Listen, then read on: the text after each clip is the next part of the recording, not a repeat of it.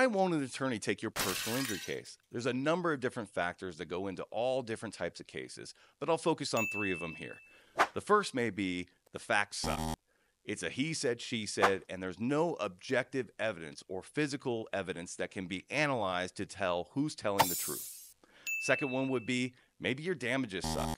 That means you don't have any medical expenses, you don't have any lost wages, you don't have any pain and suffering, you have no physical damages, scarring or otherwise, to support an award of damages that would be enough to pay for attorney's fees, put some in your pocket, and pay for any medical expenses that exist. Lastly, you may not want to hear this, but maybe you suck.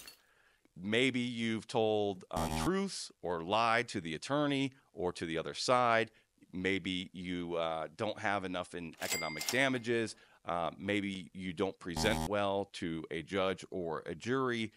I always say I can always deal with a great client with bad facts rather than great facts and a bad client.